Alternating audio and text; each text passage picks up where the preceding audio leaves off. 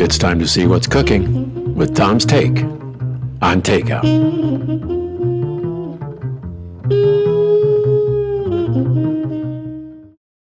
Welcome to Tom's Take on Takeout. Out here at Frank's Press Box on the west side. My top tier co-host Gary Snellenberger and Ted Terzian join fellowship out here at Frank's Press Box again. Gary, you're an expert on restaurants. Everybody comes up to me, how does Gary know so much? How does he know about all these menus? He rattles that stuff off like he owns the place. How's that come about, Snelly? Size is the prize, you know. This is a great place. Yeah, tell us what you know about Frank's Press Box. I know Frank's been here for a long time. I think you said close to 30 years, if not just over. The pizza is the bomb, and the special on Sunday, buy one, get one half off, I believe. Ice cold beer. Great camaraderie. Cold beer here. Patio. Yeah. Well, you know, as we talked about earlier, the Jim Ahern retirement event out here was just, that's a perfect venue out here on the West Side. Speaking of the West Side, Ted Terzian, Mr. West Side himself, he thinks the West Side is the best side. Gary and I disagree with him wholeheartedly, but this is on the West Side, and this is where you come and you just order some food for your lovely wife, Beth.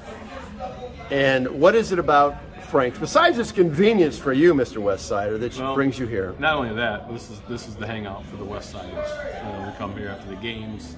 Lansing Catholic, a lot of the games here, we come back. But I'll tell you, we've been doing a lot of stuff for, talking about family run.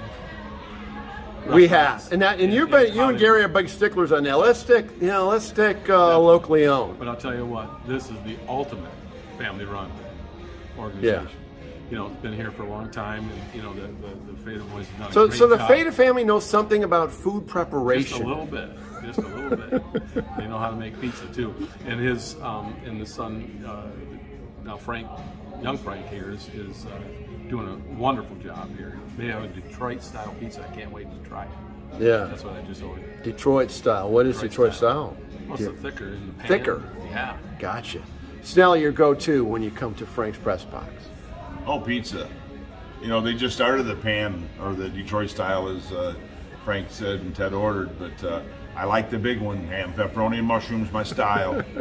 Good sauce, very good sauce. That makes a difference.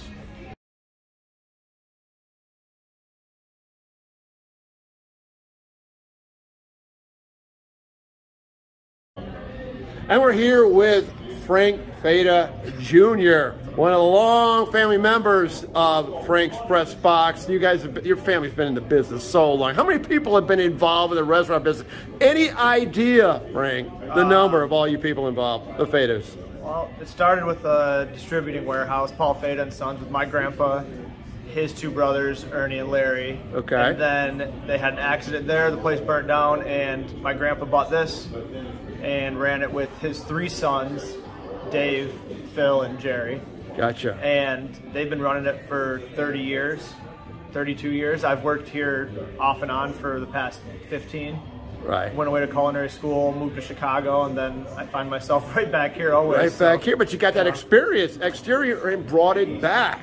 Yeah. Probably a good thing. Yeah, Frank. It's good to get a different perspective. Right. Going to different restaurants, seeing how they operate and how they run their show, and then you just had a big event here, the retirement of Jim Ahern, Lansing Catholic football coach, and a big crowd here.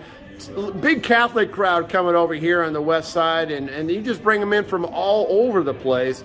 A lot of people that return. Why do they come, Frank, to Frank's Press Box? What draws them here, in your opinion? Well, the Lansing Catholic football crowd actually started back when I played football, from 2004 to 2006. You were a young pup, man. Yeah, that was a lifetime ago, it seems like. But for you, maybe. Yeah, for football, after football games on Friday nights, all the parents and players and kids would come up here for pizza and beverages, and that kind of stuck, and it's still, to this day, every Friday after football games, the Lansing Catholic crowd comes in here.